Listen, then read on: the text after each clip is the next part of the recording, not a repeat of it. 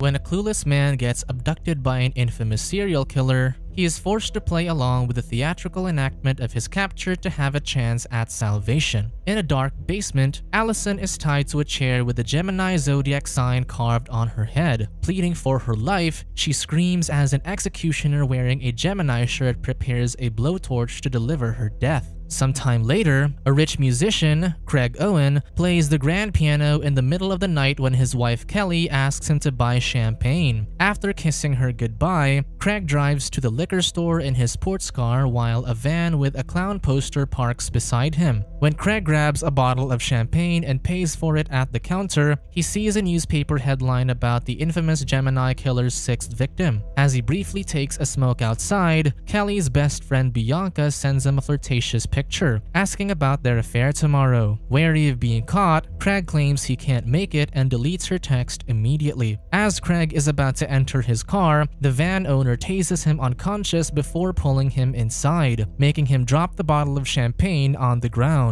Moments later, Craig wakes up tied on an armchair when his strange abductor emerges from the corner prancing. He introduces himself as Bailey the clown and addresses his victim as Billy. The deranged man then plays carnival music and puts a show in front of Craig playfully. When Craig refuses to partake in the clown's tricks, Bailey frowns. Disapprovingly, he notices the musician has been smoking, so he hits him. As the clown lashes out, the bewildered musician asks if Bailey is a deranged fan of his, confirming that he doesn't recognize him at all. However, Bailey asserts that everybody knows him and pokes Craig's nose. Frustrated, Craig curses at his abductor, so Bailey hits him again. Just as they're about to resume the clown's act, the musician's cell phone rings. As Bailey reads Kelly's name and address, Craig cedes in anger and threatens his abductor to stay away from his wife. Hearing him curse, the clown strikes him again and warns him. Despite his pain, Craig insists he's not Billy, but the deranged man ignores it. When Craig demands a reason for his abduction, Bailey reveals he's a lost soul regardless of his smiling facade. Reminded by the time, Bailey concludes his act and leaves. Left alone, Craig shouts for help as he tries to escape his bind. Meanwhile, Kelly gazes outside the window of their home as her husband hasn't returned. Moments later, while Craig tries to sever the ropes with his teeth, he hears a police officer banging on the basement door. Hopeful, Craig responds, but the officer remains holding him at gunpoint despite seeing him restrained. As the musician describes his abductor, the officer demands he turn the blowtorch off. Craig realizes the officer believes he's the Gemini killer, so he introduces himself carefully. Regardless, the officer calls his detective colleague and recites the suspect's rights while pushing a gun at his temple. Before retreating upstairs to fetch his partner, the officer looks at Craig in distaste, condemning him for his heinous crimes. Shortly after, Kelly calls her husband's phone, but Craig fails to answer it because of his restraints, so she leaves him a message. When the musician hears someone enter the basement, he stops biting his ropes. The detective calls Craig as Billy, taunting him with his smoke. Seeing Kelly's missed calls on Craig's phone, the detective accuses the woman of conspiring with the incriminated man. Hearing this, Craig threatens him, but the detective immediately points his gun at him, exposing the Gemini tattoo on his arm. Starting his interrogation, the detective asks Craig where he was the night before, accusing him of dumping the Gemini killer's 7th victim, Allison, at the lake.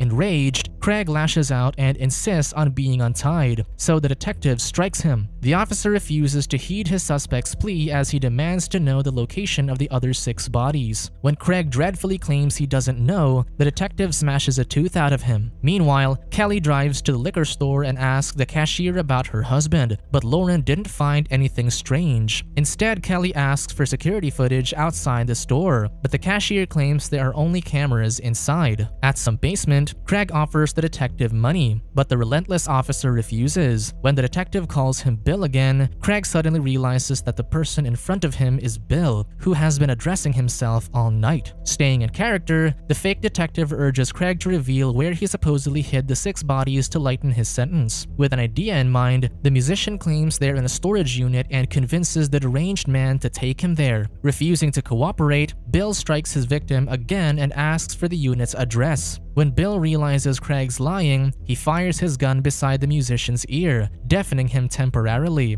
Unable to get what he wants, Bill exits the basement while the distressed man pleads to leave his wife alone. At the Owens residence, Kelly reports her husband's disappearance to the police via call, but the authorities inform her they'll begin a search after 24 hours. Frustrated, Kelly ends the call when she hears someone ring their door. Hours later, Bill jumps into the basement dressed as an inmate. Assuming he did something to his wife, Craig spits at him, so the deranged man confronts him aggressively. Continuing his theatrics, Bill pretends that Craig just arrived at their shared prison cell and runs him down to the jailhouse's rules. Taking advantage of Bill's delusion, Craig asks his co-inmate to untie him so he can bust them out of prison. Craig then asks his name, but the deranged man claims the musician knows his sister, Mary Beth. In a trip down memory lane, Bill remembers when he was 7. His mother's boyfriend defiled his sister and carved a cross on his arm. When he crossed paths with him years ago, Bill claims he was no longer alive, while his sister was found a month ago. To sympathize with Bill, Craig reveals that his wife was in an abusive foster home and is still traumatized after her painful experience. Triggered, Bill accuses Craig of lying and threatens him with his pliers, so the musician takes back his words. Nevertheless, the deranged criminal severs the musician's fingers, making him scream in pain. Then, Bill hears guards coming and rushes to leave the room. Meanwhile, Kelly invited her best friend Bianca over, unaware that she's in an affair with her missing husband. Bianca assures Craig is fine, but Kelly finds it strange that he hasn't called. In the basement, the agonizing musician finds Bill dressed up as a doctor, who still addresses him as Bill while checking his patient's profile on a blank paper. The phony doctor claims he must sew Craig's fingers back but reveals that the severed parts are already dead. As Bill takes the patient's wedding ring from the severed hand, Craig insists he sews them back since he's a guitarist. When Craig convinces the fraudulent doctor to bring him to the hospital, Bill reminisces about his frequent trips to the emergency room when he was 12. His mother was arrested for stealing painkillers, so he and his sister ended up separated in the foster home. While Bill finishes sewing Craig's open wound, he tries to cheer him up and gives him his calling card before leaving. Meanwhile, Kelly reveals to Bianca that Craig has been cheating on her, thinking her husband reunited with his secret lover. Caught off guard, Bianca refuses to believe her, feeling uneasy about her friend's accusation. Moments later, Bill, now a public attorney, descends into the basement and pulls a chair in front of his client. He delivers the bad news to Craig, saying that the governor won't impede his death sentence since it's the election year, so his death is scheduled for 6 a.m. Trying to win his case, the musician insists on an insanity plea, but Bill stutters, claiming no one believes he's insane. Though equally frustrated by the system, the attorney asks what his client's last meal would be.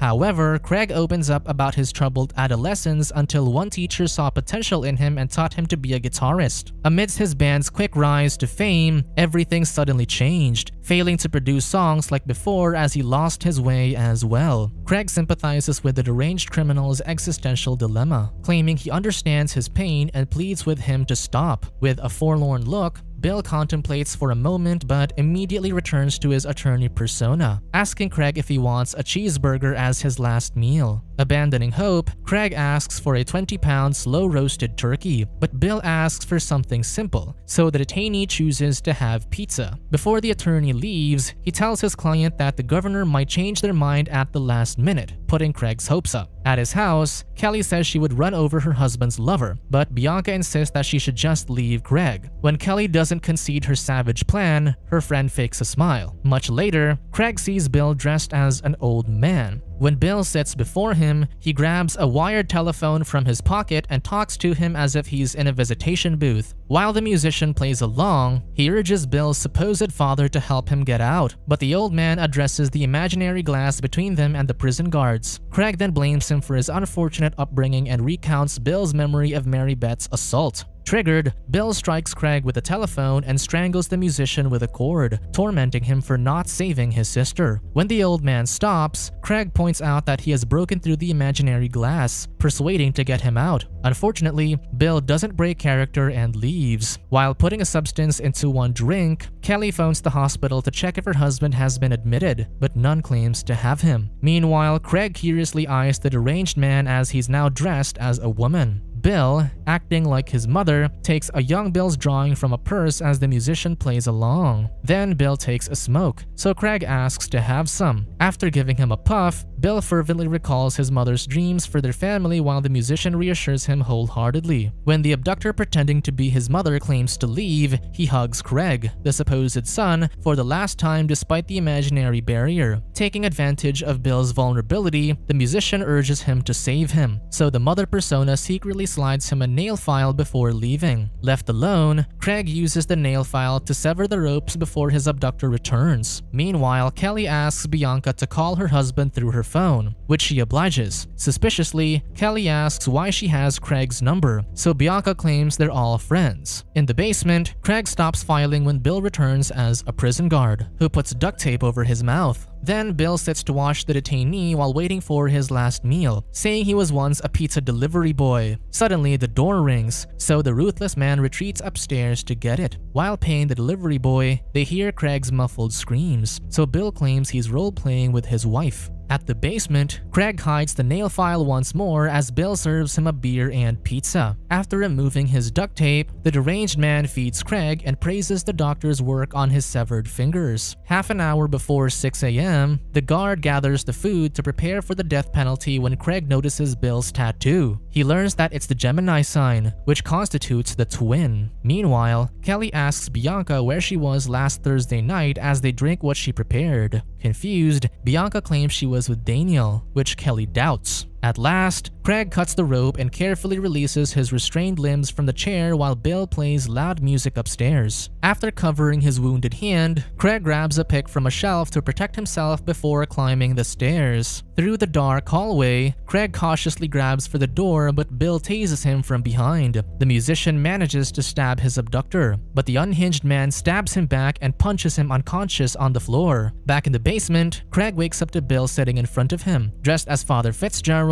to grant the detainee a peaceful passing. Craig chooses to confess the Gemini killer's sins as his own. Still, the tactical musician includes Bill in his absolution, saying he can be forgiven for his sins if he also confesses. Emotionally, the deranged man continues acting like a priest, making Craig lose all hope. When Craig agrees to have communion, the fake priest gives him biscuits and water as the sacramental bread and wine. As the priest proclaims his salvation, Craig spits out the water and laughs at Bill. Patiently, the deranged man wipes his face and carves the Gemini symbol on Craig's forehead as he prays over him. Meanwhile, Bianca is passed out at Kelly's house after her friend drugged her earlier. As 6 a.m. nears, the Gemini killer dresses as an executioner and hands Craig the cross necklace of Bill's mother. Bawling, Craig asks to leave a message for his wife, so Bill places a recording phone on his desk, where he repeatedly tells Kelly that he loves her. When Bill watches the clock strike 6, he gets up and prepares the blowtorch, making Craig thrash in his seat.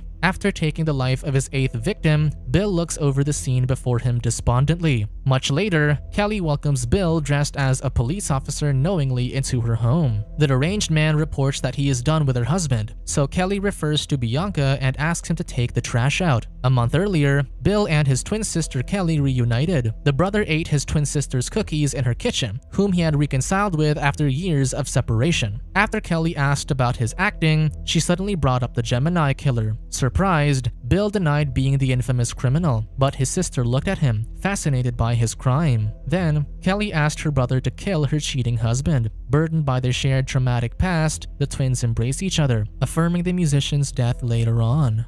Subscribe to watch more videos like this, turn on notifications and leave a like to help the channel out. Thank you for watching.